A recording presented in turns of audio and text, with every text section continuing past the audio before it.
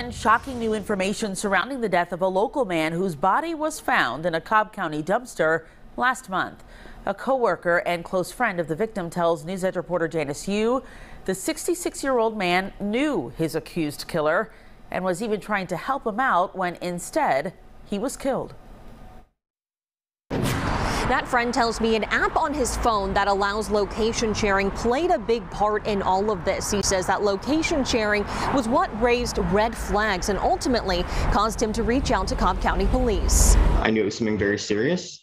I didn't know it would be this tragic, but I knew it was something serious. Sam Haskell says he knew something was wrong when his friend James Cretin hadn't shown up for work.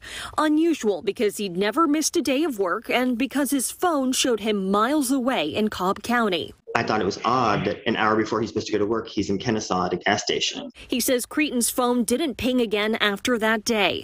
He says he reported him missing to Atlanta police on September 20th. Almost a month later, Haskell says he heard the news of a body found in a dumpster behind businesses in Kennesaw. Haskell called Cobb County Police. But he asked two questions. One of them was James going to sell his BMW? And I said, no, absolutely not.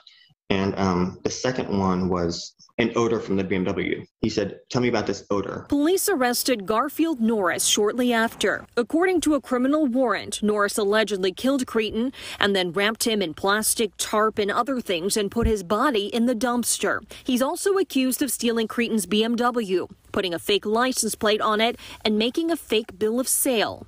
Haskell says Norris and Cretin knew one another. In fact, he says Norris was one of the many people Cretin was helping out. Haskell says his friend was no stranger to lending a hand to those in need. James had no enemies. He was treated everyone with respect, and he wasn't judgmental. He really liked everyone, even those that may not have been kind to him. It's quite sad to see something like this happen.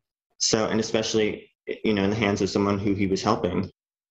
Norris is being held without bond. Janice Yu, Fox 5 News.